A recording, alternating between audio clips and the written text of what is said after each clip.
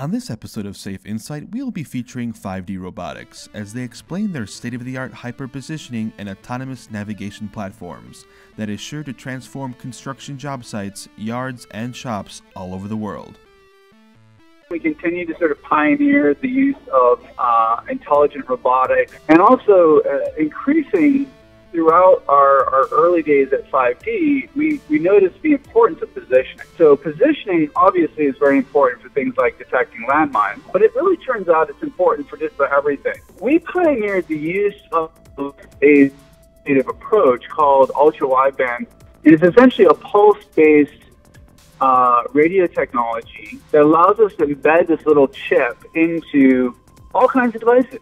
We can put them on people, drones, cars, buses, trucks, robots, forklifts, anything we want. And what it does is it allows us to essentially replace or enhance the use of GPS, but it also sort of shifts the paradigm away from a global map-based centralized mindset to a wholly different paradigm where everything moves in relation to everything else.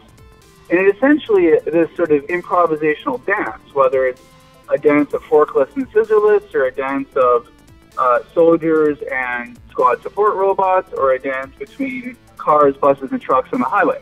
And it is really not a revolutionary concept at some level. It's just the idea that we can tag many different things in our environment and allow them to know their exact relative location and orientation. And it turns out that this is, in fact, essential to bring about the vision of connected and autonomous vehicles.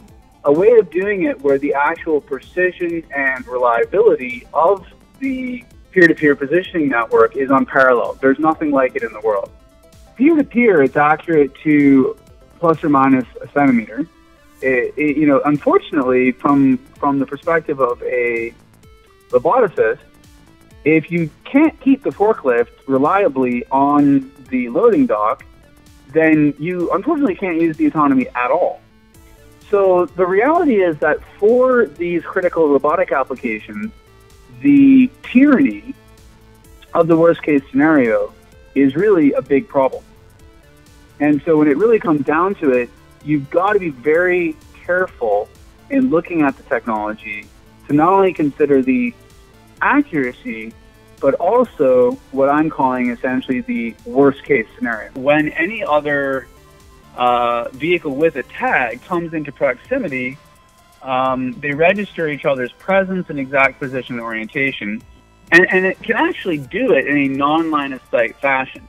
And why that's important is it means that unlike cameras or LiDAR, it can see through foliage, it can see through dust, it can see through rain and fog, and quite frankly, it can even see through walls.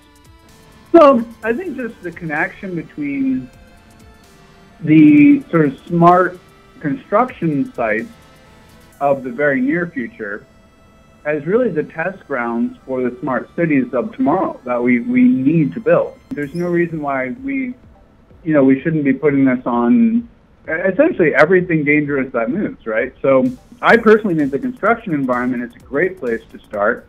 You have these closed environments that are very much in need of safety, and where you do have in many cases, dusty, cluttered environments. And so my hope is that by improving out the technology on the construction side, this will be sort of a pilot or a microcosm, if you will, for the rest of the built world, meaning the actual cities and highways all around us, where, just as we at low speed can coordinate things like forklifts and AGVs, we'll also be able to coordinate things like buses, trucks, and cars.